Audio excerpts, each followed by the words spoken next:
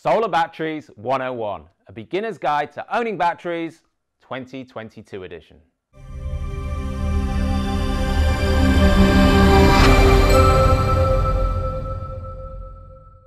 This video, the final part of my three-part Battery 101 guide, gives food for thought on how owning a battery system can change your life and provides advice on monitoring and maintenance.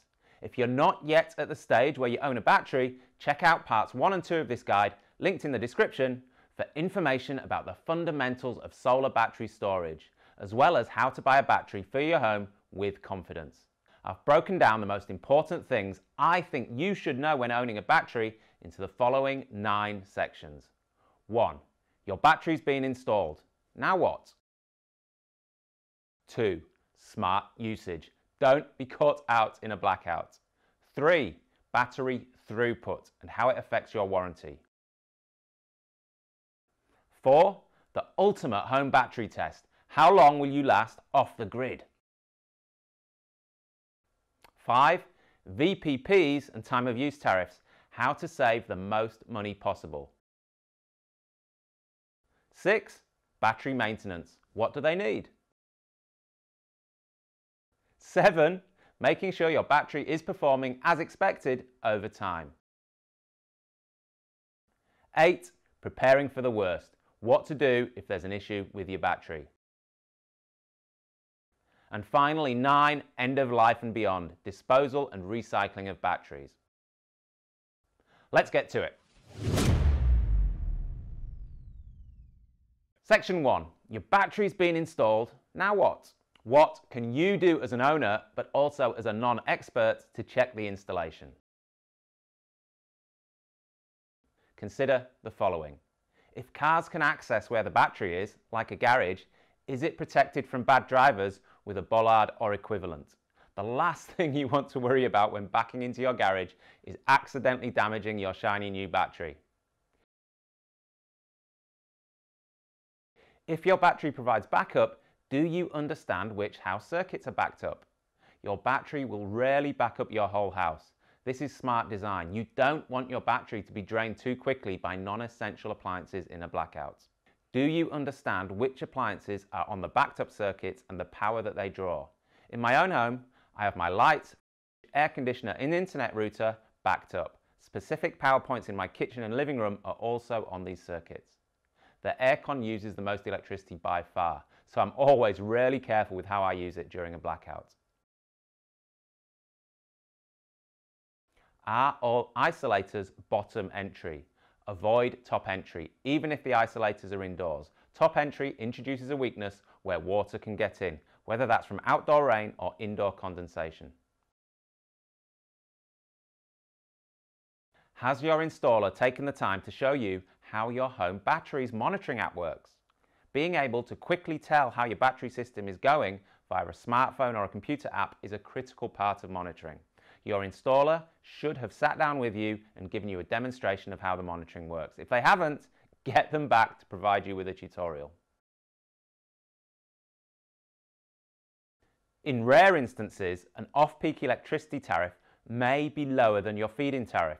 If this is the case, you'll want to set your battery to charge off-peak every night. Are the current transformers, CTs, installed properly? Your monitoring app will show you some really funky data if they're not, like in this image here, where everything is backwards. Are overnight loads minimized? You want to avoid large loads draining your battery overnight, leaving you with little or no charge in the morning before your solar panels start generating power again when the sun rises.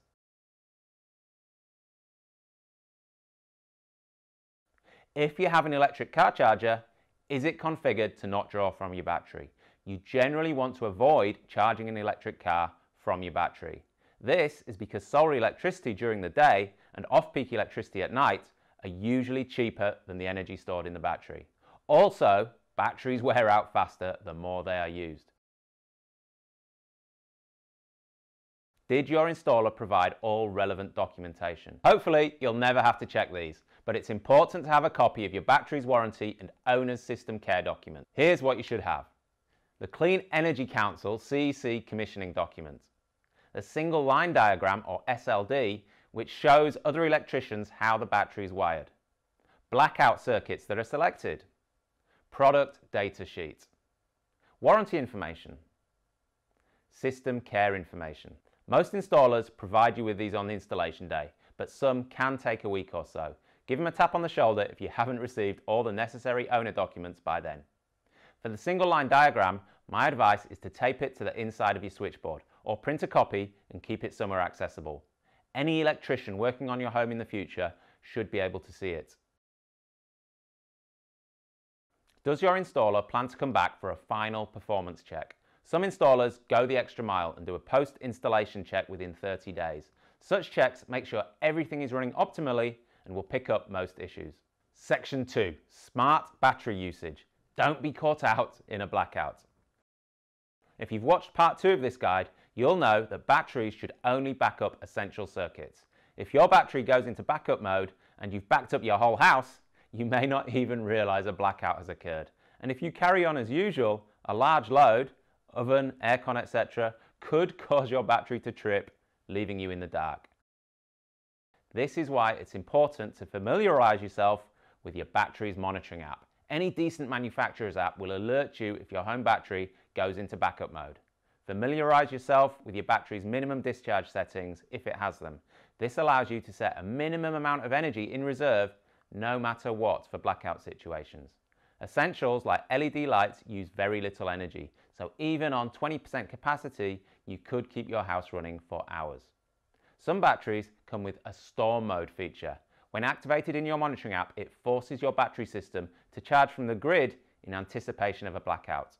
Certain batteries, such as the Tesla Powerwall, claim to check weather feeds online to activate storm mode automatically. But in my experience, this functionality is far from perfect, with some really quite severe storms not triggering storm mode on my battery, so don't rely on it. Section 3, battery throughput and how it affects your warranty. Some battery warranties specify the amount of throughput they cover. Throughput is the total amount of energy your battery can store and discharge. In other words, the harder you work your battery, the faster it will fall out of warranty. Kind of like how some cars have a set kilometer travel warranty. In this example, taken from a 13 kilowatt hour LG Chem Resu battery warranty document, you can see that they warrant a total energy throughput of 39 megawatt hours. That's 39,000 kilowatt hours. Some batteries, like the Tesla Powerwall, have a warranty that covers them for unlimited cycles unless they're being used as part of a virtual power plant or VPP. Ideally, normal usage will mean your battery will only cycle once per day except in rare circumstances. This will allow you to have maximum warranty coverage over the life of your system. Section 4, the ultimate home battery test. How long will you last off-grid? Batteries are expensive, so you want to make sure you're getting what you paid for when it comes to blackout protection. You don't need to wait for a tree to take out your power lines to see if your battery will perform as expected in a blackout. You can simulate blackout conditions yourself. Now, first I'll say, do not attempt this if you are at all uncomfortable with touching your switchboard. Your installer should be able to come over and show this to you. Okay, now it's important to do this during the daytime, when your home battery system has ample charge. There's no point attempting this at 10 p.m. when it's flat. Go to your switchboard and turn off the main switch, sometimes called grid supply. Now your home is physically disconnected from the grid. Next, check whether the appliance that your installer promised would work are actually working. If you ask for an apocalypse-proof backup, I call that level 3 backup, check your monitoring app to ensure your battery system is charging from your solar panels whilst disconnected from the grid. Here's an example of what a home operating with level 3 backup looks like. I took this from my own Tesla monitoring app. If everything is performing as the installer promised, awesome! You can turn the main switch back on and feel reassured the money you spent was worth it. If you feel like a challenge, keep the switch off and go about your day as usual. See how long your home battery can support your everyday lifestyle. Once the battery runs out of charge, use your monitoring app to conduct a post-mortem. What drew the most power and drained the battery the most? Now you'll know how to be careful with your appliances in the event of a real blackout. Section 5, VPPs, virtual power plants, and time of use tariffs. How to save the most money possible. Recently, time of use electricity tariffs have become more popular with energy retailers. They charge you varying prices for electricity depending on the time of day it's used, whereas a flat electricity tariff is one price for electricity no matter what. Here's an example of what a time of use tariff in Tasmania looks like. Battery owning households come out ahead if they're on a time of use tariff. This is because you use your stored energy to avoid those peak pricing periods. As an example, using the following assumptions of a home in Sydney with high evening electricity consumption and a Tesla Powerwall 2. Now, compare the difference in annual savings between a time of use plan and a flat tariff. Even the lamest time of use tariff will come out ahead of a flat tariff for a solar battery household. The exception is households with unusual energy consumption patterns. Now, what about virtual power plants or VPPs? Well, some virtual power plants also offer further savings for batteries.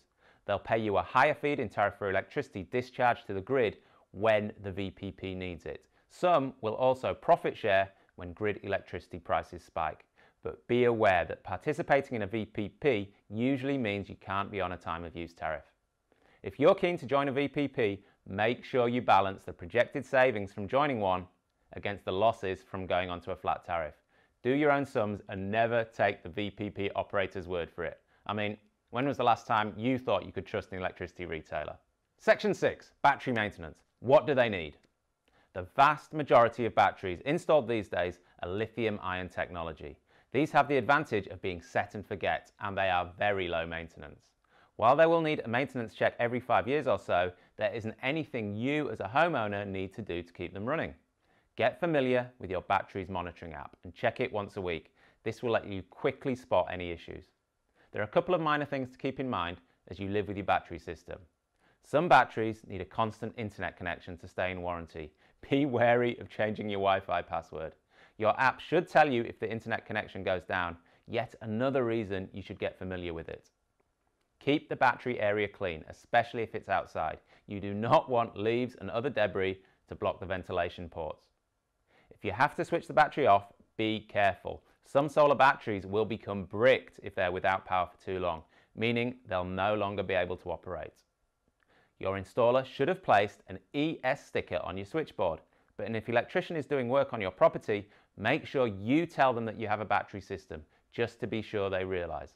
Circuits will still be live even if they turn off your electricity at the switchboard. Show them the single line diagram mentioned previously in section 1. Section 7, making sure your battery is performing as expected over time. As I mentioned in part 2 of this guide, all lithium batteries degrade in performance over time. Most manufacturers warrant a linear degradation. Keep a close eye on your battery through its monitoring app. Call your installer if, for example, you were getting 90% capacity in year 3, but 80% in year 4. That is too big a drop in capacity. Make sure you check your solar system performance and battery performance annually, comparing it to previous years. If something looks off, like a significant drop in performance year over year, go back to your installer. Please don't leave it for months until your system breaks down completely. Listen to the early warning signs. Remember, batteries are a new technology and none have reached their full warranty length yet. This is why it's important for owners to monitor how they perform in the real world. Section 8, preparing for the worst. What to do if there's an issue with your battery. Hopefully, if anything goes wrong, the worst issues you'll have to deal with will involve error codes and the battery not working. In this case, all you need to do is call your installer and have them come out, diagnose and fix the problem. But in a rare worst case scenario, lithium batteries can catch fire.